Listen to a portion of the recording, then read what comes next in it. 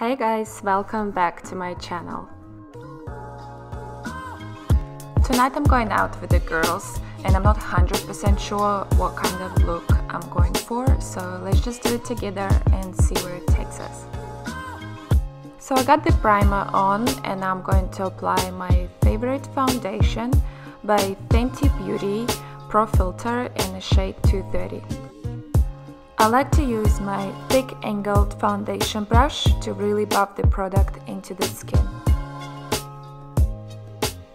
Then I'm going back again with the same brush and some of the Mocha Match Sticks from Fenty to warm up the complexion.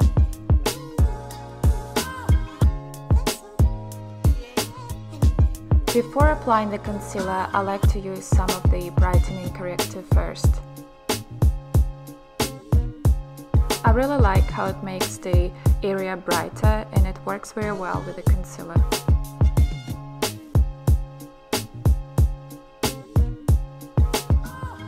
For my eyebrows, I'm using this chocolate color and whoa, that turned out a bit dark than what I usually wear, but that's okay, it just means that I will have to keep the accent on the eyes tonight.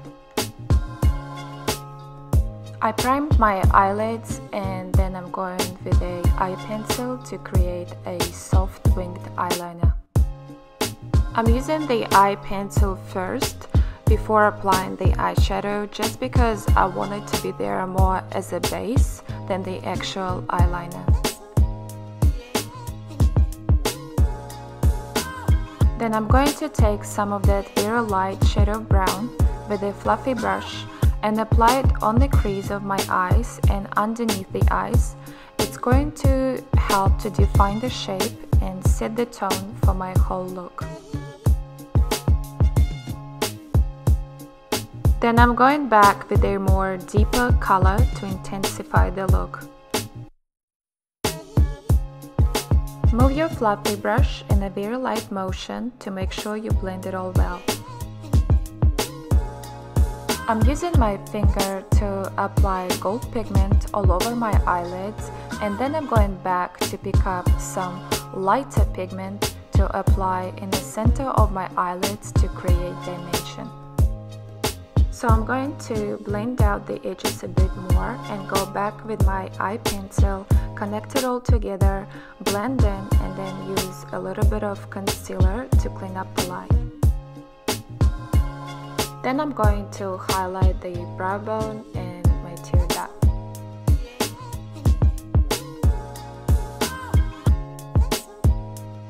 I finished my eye look and I'm going to set my makeup with a translucent setting powder. I like to use a small sponge and apply it on the areas where the makeup tends to move more. For my blush, first I'm going to apply this peachy color and then use another shimmery pinky color on top.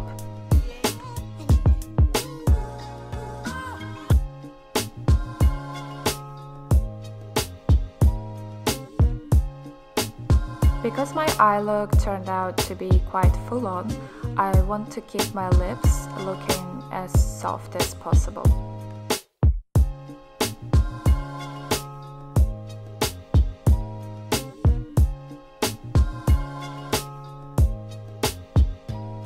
I'm actually quite happy how this whole look turned out. I think it matches my dress, which is perfect. And let me know, would you rock this look on a girls' night? Leave me a comment and don't forget to subscribe. Bye bye.